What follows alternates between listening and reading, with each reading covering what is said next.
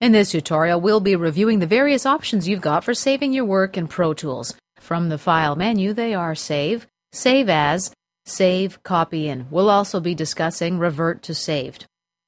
Having these options is pretty useful for managing your work since your session files can take up a lot of space and you've got to keep them well organized and archived.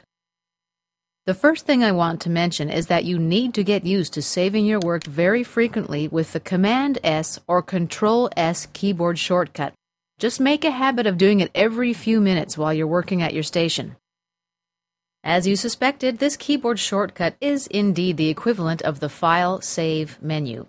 It leaves the current file open for you to continue working on while it saves it. It's critical that you make a habit of saving frequently. In fact, I've developed the habit of working permanently with my left pinky and middle fingers attached to the Control and S keys on this keyboard. Let's take a look at our next option, Save As. Save Session As dialog window opens. The Save As command creates a duplicate file with whatever name you choose and then leaves the duplicate open for you to continue working. It's stored in the same place as your previous file and it doesn't move any of the audio files. You see here that I've got a few different versions already in this folder. Any new audio files that you create from this point onward will still be stored in the same audio folder. This is a good way to save alternative arrangements or to save iterations of your work as you go along. Doing incremental backups, let's say you save one version of a file per day or per hour, is helpful in case you encounter some file damage. It also lets you go back to a previous state in case you changed your mind about your current arrangement. Let's change the file name to Homily, leave a date on, and B. Press Save. Currently, the new file we've just saved is now open for us to continue working. Our next option is Save, Copy In. This saves copies of the session file, as well as the audio file and all other files you're using.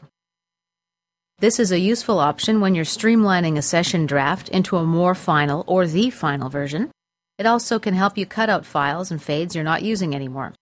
When you choose Save Copy In, you leave your existing file and its current location. The existing file remains open. You're going to want to choose a new folder for this so you don't get confused.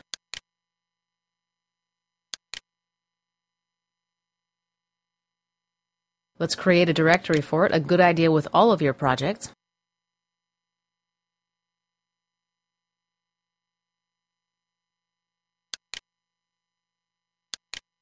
I'm just going to fix this typo here. Okay. And clicking Save gets me into the new folder. Okay, I do have a few parameters and options down below that I need to take a look at. We can opt to change the bit depth, the sample rate, and the audio file type. We can choose from between a WAV and an AIFF format. I also have some file type options up above. I can save it as a previous version of Pro Tools. If I choose 5.1 to 6.9, I check here so it opens in either Mac or Windows. I have some fader gain options as well. You can also choose whether the maximum volume boost permitted by track faders is 6 or 12 decibels.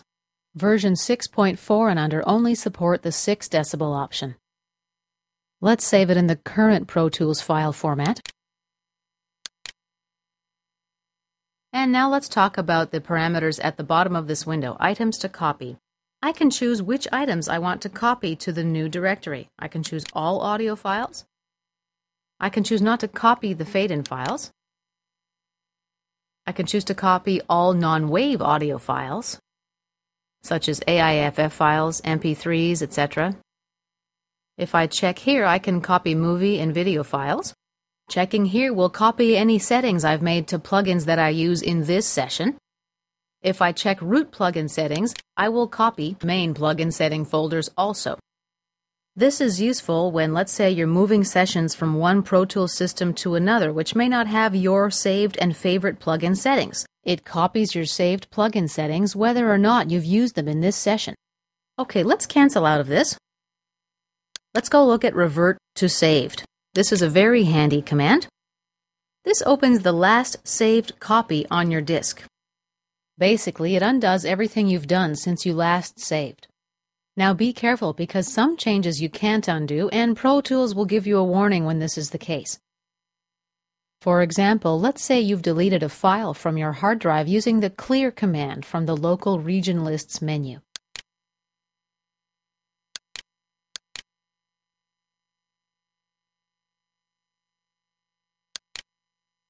My options here are to remove the selected regions from this session or to delete them from my disk. If I choose delete, I can't undo this later. When you select the Revert to Saved command, Pro Tools will ask you for confirmation. I can click Revert or Cancel, and it'll restore for me. Now, if you find that your computer has done the unthinkable and crashed before you saved your session, you probably haven't lost the actual audio takes that you'd already finished. That's because every time you press Stop after recording, the file is saved for you automatically in the Audio Files folder. You'll be able to see it in your regions list too. You can re-import them from the Audio Files folder or just from the regions list. However, you have lost any mixing or MIDI work, any region edits, or any of your work with plugins. All of that will be lost if you haven't saved. So the moral of this story is save, save, save. Command or Control S over and over and over, every few commands. And this concludes our tutorial on save options.